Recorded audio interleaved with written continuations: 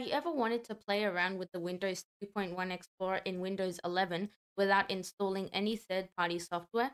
Well, all you have to do is click on the Start menu and then search for ODBC Data Sources 32-bit, and then click on it. When you're on this window, click on the Add button, and then select Microsoft Access or any other data driver that you want. Select Finish, then select any button that you want in this database section. For example, I'm just going to click select, and then you can see the Windows 3.1 Explorer. You can see the files, and you can even see the icons.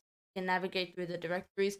You can even select drives, like I can go into my D drive and then I can see some files here, like that.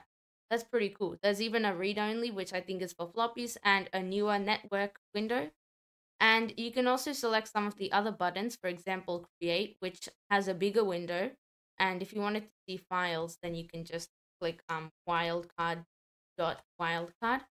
which means any file name and any extension. And you can see all of them. Pretty cool. I don't know why they're all capitals.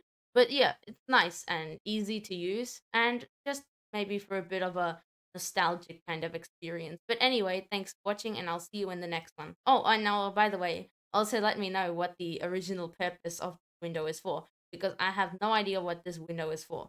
Yeah, I forgot to put that in. But anyway, thanks for watching, and I'll see you in the next one.